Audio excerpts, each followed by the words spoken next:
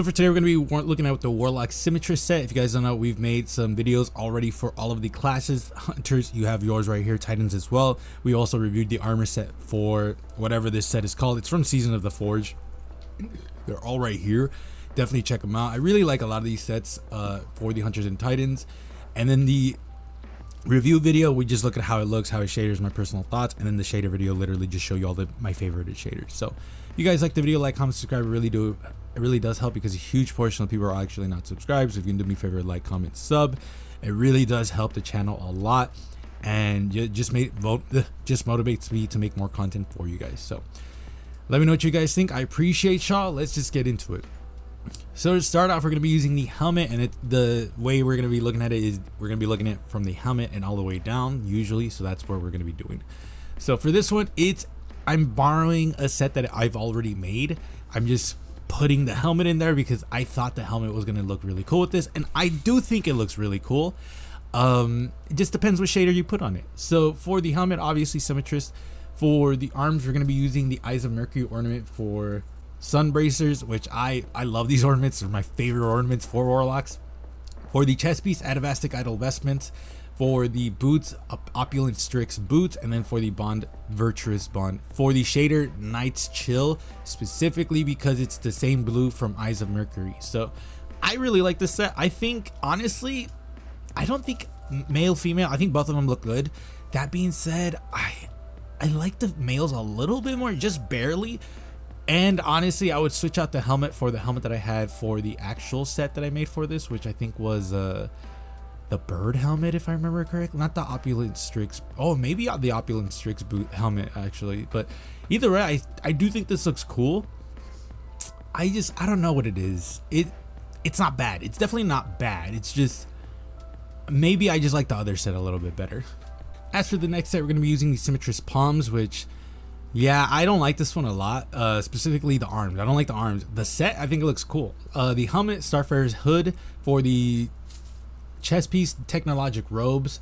For the boots, we're going to be using the Efficient Pursuit ornament for the Swarmers, which I love I love this ornament a lot.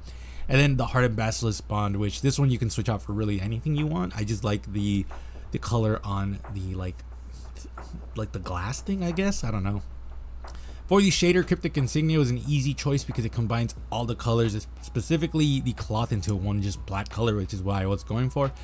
And honestly, I like this set a lot. I would probably switch out the helmet for something else. That being said, the reason I use Starfarer's hood is because I like the fact that the arms have like the pointiness to it as well. So I wanted some pointiness somewhere else, which is where the helmet came in. I will say, I think that the males look fucking wild. They look way bulkier, which is obviously makes sense. But like with the context of these sets, it's just like the females look pretty good. Males, you look bulky, like you look bulked out, dog. I like it a lot for the males, but females look really cool as well. As for the next set, I have made this, well, technically I should say I've made this set before. I specifically say technically because if you switch out the chest piece for the arc armor for the Warlocks, this set would be very familiar to you guys, except that I wouldn't be using the arc-like hood as well, because that's obviously what the same chest piece and the helmet. I wouldn't do that. It's one of my rules. But arc-light hood is what we're using for the helmet. Painted Kitsune gloves. For the boots, we're going to be using the alternate conduction for the Geomag stabilizers, and then for the bond, Ancestral bond with Metro shift, so that way I have no bond. So this is a variation of the electrical set that I've made for my Warlock, and I've made this set technically a lot of times. It's just variations of different things. Specifically, like, you'll always see Painted Kitsune and the alternate conduction usually at the same time, but more so Geomag, I just made a lot of sets for it. But this one, I think it looks really, really cool. I don't like the arc-like hood because of the fucking weird like mohawk thing. I think it looks pretty terrible, but I definitely like it with this set just because it looks pretty cool. I don't know what to, it's hard to explain. The other thing is we're using Omnicronia for all of it because it combines all of the pieces into one cohesive color. That being said, you can still see the distinction in the chest piece plate. You can see like there's lines here and there. It's because one side is one color, the other side is another, which is very annoying. And the other reason is because Omnicronia has the blue color for the glow. So that's why I'm doing it, because Painted Kitsune changes the glow. So I actually like this one a lot. I would say this one is my favorite, if I'm being quite honest, just because it looks really, really good. And it's like kind of like what you would expect the style of like my style would be like. So let me know what you guys think about this one. And then last but not least, we're going to be using the Osmiomancy gloves and the Symmetrists balance, which are the boots. So helmet is going to be Sunlit mask, and then the chest piece is going to be the Pyrrhic Ascent vestment, and then the bond is going to be the bonded reciprocity. So I like this one a lot. Surprisingly, it's not bad at all. I think the helmet and the chest piece is a great combo. I think the arms are really good as well. I think the boots is the only piece where I'm like, it's pretty trash, honestly. I don't like the boots with this one, and the bond I don't mind at all either. So yeah, like I said, I think it's really cool for the shader. Dreaming Cast is what we're using just because I really like that red color with the gold. Very much reminds me of like how Egyptians would wear their colors. At least that's what I assume. Yeah, overall, I think this one is super dope. Definitely not my favorite. I think the last one was my favorite, the one we looked at before.